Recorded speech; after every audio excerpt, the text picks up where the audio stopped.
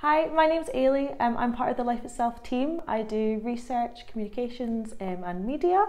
And I'm here today with Liam Kavanagh, and we're going to talk about the upcoming residency. So Liam, if you want to start by maybe telling us a bit about yourself, maybe a very brief introduction to the residency. Yeah, so my name is Liam Kavanagh. I'm co-founder of Life Itself and lead researcher. The residency really draws on both my background. So my two main interests are really contemplative practice and I guess non-dual inquiry, and then science. So those are, I did a PhD in cognitive science at the University of California, San Diego, which is a center for research into embodied cognition. So it's a sort of post-manist computer view of the mind. And during my whole life, I've been really influenced by non-dual traditions of various kinds. Jiddu Krishnamurti, who's an Indian philosopher, was kind of my first love after reading Siddhartha in high school, but not going particularly into Buddhism. And then I found Thich Nhat Hanh after a while and have been really influenced by him. Obviously, our whole organization is it's a long story that we don't need to go into, but Plum Village is part of it. That's why our Bergerac Hub is in Bergerac, which is 20 minutes away from Plum Village. And yeah, so the residency is really kind of a continuation of an effort on my part and a lot of other people. So for me personally, it's a chance to deepen the connection between science and non-dual traditions. And so Phoebe Tickell and Jamie Bristow, who are going to be my co-conveners for that, have similar interests, but coming to a different way. Phoebe was formerly a biologist. She calls herself a renegade scientist who has basically created really successful popularization of Joanna Macy's work. Jamie Bristow is kind of a world communications leader in the mindfulness movement, making mindfulness more accessible to people and arguing for its importance in public venues. So he was formerly the head of the All Parliament Group, secretary of the All Parliament Group, so the parliamentarians in the UK who meditate together, and is currently the head of the Mindfulness Initiative. And, basically explains the value of mindfulness for better lives and also ecological transition to an ecologically sustainable or ecologically respectful society, to UN leaders and government leaders and the general public. And all of us are very interested in how can science and contemplative insight, the insights of long-standing wisdom traditions, be more synergistic. And so this residency is kind of part of that. Great. Okay, so why do you think we need to have this discussion? Why do you think that we need this residency now within the context of our wider society? Yeah, so we're here at the last residency, Eco-Spirituality, the current one. It's going on right now, where we're dealing with issues of ecological precarity, collapse. Some people might say kind of the initial stages of collapse. We see ecosystems that are collapsing worldwide. A lot of people recognize that we're in something like a crisis of crises, or over a mess. The mess we're in is another name that I like for it, a bit more straightforward. And there's a widespread understanding, a lot of levels, that something like, and this is also the subject of my book, and so Jamie and Phoebe have their own answers, but I can probably give mine, and which is that the way to appreciate interconnection, so interbeing, which is sort of the main subject of this residency, is kind of the reality of life, but it's not the reality we live in. It's something that the innate human capacity for holistic thinking can connect us with, if you want to put it in scientific terms, holistic cognition. But that is not something which is kind of on the menu in our schools or in our society, or respected in our society for some time. It's the thing that holds together many wisdom traditions is an appreciation of mystery, right? If you go, so when you have interfaith dialogues, and then also if you connected that to what people who are spiritual but not religious feel as kind of the valuable part of their spiritual lives. So across all those groups, mystery is really quite important. And if you're in a space of mystery, you see the interconnection of everything quite powerfully, we might say. But that's not something that we teach, that it's not something we practice together as a society. And so the subject of this residency is really about what types of practices can we make or perfect that are acceptable in secular society based on science and contemplative inquiry that can put us in touch with this morally profound insight of interbeing, which is kind of really, it's Thich Nhat Hanh is known for popularizing the word, but the insight is the same thing actually as what Buddhists are really talking about with emptiness, and which is present in really most of the world's wisdom traditions. Okay, and like why do we need this? Like why do we need this approach to thinking or to science? Well, the benefits are really appreciation of how our own lives depend on everybody else. I mean, so if you fundamentally are looking at the world with the insight of interbeing, then the idea that my life and your life, my happiness and your happiness are inseparable is kind of obvious. It's clearly not obvious to our culture, right? Yeah, sure. It's like deeply connected as well in Ubuntu, right? The African concept, which is it's a bit more of a community focused insight into being, but that basically communities, there's no way of separating members of a community or members of a society.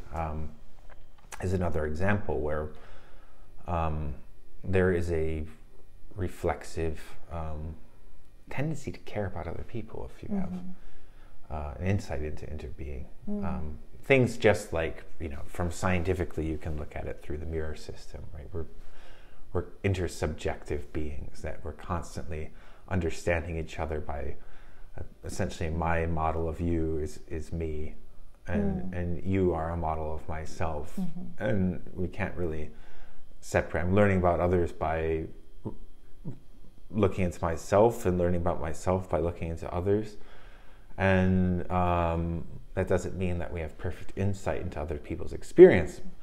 That's not what we mean here. What it means is that our experiences are kind of inseparable, right? Just to take one example, but you can look at that on an ecological level. You could look at it at the level of, say, quantum physics. There's a lot of different ways that you can use, and so to illustrate that, and maybe I can talk about how this might be different from some other gestures towards that reality that people might hear. Yeah. Okay, so we hear a lot about, say, quantum physics and maybe how it shows that we're interconnected. Okay. Right, and that's true, but quantum physics has been around for about 100 years now. Okay. And we talk about the double slit experiment is showing that, wow, it's amazing that just our knowledge of sort of a particle will affect the way it behaves. And isn't that incredible, this perspective of entanglement? But at the same time, gravity showed that we're interconnected. Centuries ago, right? There's this spooky action at a distance, right? That basically things across the universe are pulling on us from, light years away. Thousands, millions in cases, light years away. Yet that doesn't translate into a lived experience of interbeing, right? So that there's the insight into interbeing, what we're calling the insight into being, is not an intellectual insight. It's a what we call direct knowledge or direct experience, this kind of more felt experience, the kind of felt experience that actually affects behavior in a way similar to another distinction is knowing that we could die at any minute, and really knowing that we could die at any minute, like living each second like could be our last. Right? Like everybody agrees intellectually that, of course, I could die at any minute. Happens all the time. We all have an example of somebody who had an aneurysm and dropped dead, and that could happen to me right now. But am I living like that? Right? And those are two totally different things, and that's the type of shift that we're talking about. The work of contemplative practice is really to perfect and engage in practices that are accessible, that brings us closer to the living each second like it's our last kind of insight, rather than the just knowing that in principle it is possible, theoretically, that I could die in 2 seconds. Okay. So how does the residency tie into this? Like, what are you going to be up to at the residency? Yeah, so the residency is basically, a bunch of people who have practiced interbeing, practiced deepening their insight of interbeing in various contexts. So there's a number of students of Rob Berbea, who is a quite famous teacher in the UK who died recently, who will be attending, like very senior students of his, actually, and they'll be coming with their practices. There's, of course, people from Plum Village. So in Rob's world, they would call it emptiness. So that's the more traditional Buddhist view. And Plum Village, they call it interbeing, but that that's not really the important thing. The important thing is seeing it. And people have a scientific background. So there'll be a number of people coming from scientific backgrounds. And the idea is really just to work on the kinds of practices that could potentially make it into a general mindfulness course, right? So right now, there's Kabat-Zinn courses which sort of teach mindfulness. A generation ago, when they started that work, it's no fault of that community. Like, you couldn't fit something like interbeing into it. Nowadays, both the scientific advances on various angles and the general consensus of the scientific community, and the entry of mindfulness into the public sphere as a sort of legitimate and useful activity, open the door for practices which use mindfulness and maturing scientific understanding as a doorway into gaining direct insight into interbeing, which the spiritual traditions, wisdom traditions hold as transformative, morally. So, that's the kind of the new possibility that our kind of contemplative activist ancestors like John Kabat-Zinn and Thich Nhat Hanh and people like that have opened up for us. And so this isn't kind of trying to correct their faults. It's building on their work. Great, fascinating. So is there any sort of end outcome or expectation that you have from the residency? Yeah, what we'd like to do is come away with the beginnings of practices that we could then start to actually design a module that could be added to existing courses. Great. So, get the beginnings of these are some practices that we could then go and give to mindfulness teachers, and they can start to experiment with them themselves. And of course, people who are coming are well placed in that to do that kind of thing.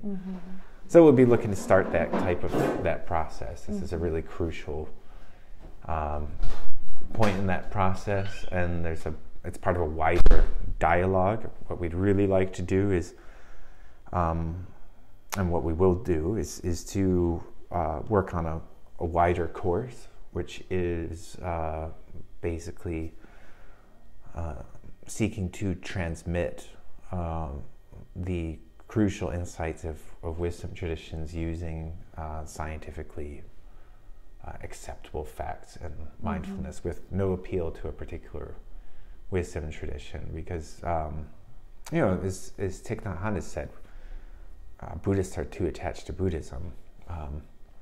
All of the people and all of the, and it's not a criticism that's unique to Buddhism.